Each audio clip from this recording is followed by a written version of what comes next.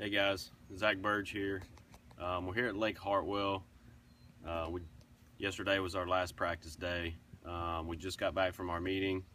Just gonna kind of recap how my practice went. Coming into this, it's kind of like the same way I went in Smith Lake last year. I tried to, expect to catch spots, 15 pounds of spots or so, but it's not really the case. To me, the lake's kind of in a funk. I can catch fish, but it's real random. I did the same thing I did at Smith Lake last year. I ran all these creeks, looking at all the lake because I've never been here before. I kind of want to get a feel for how it looked and how it's set up. First day of practice, I had a mediocre day. Like I said, I did a lot of running, not much fishing. Second day of practice, I went back and I did more fishing.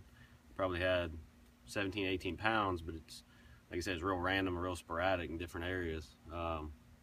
Third day of practice, I went back, kind of did the same stuff but in different areas, and I didn't do very good. I changed it up. I caught two big fish up shallow, totally opposite of how I caught them the day before. So going into the tournament, I'm gonna keep an open mind the whole event and try to just go on the fly and make adjustments throughout the day and see if we can't catch a big bag. Stay tuned. You can check us out on flw.com. We'll have live weigh-in and stuff. Hopefully we'll bring back 20 pounds.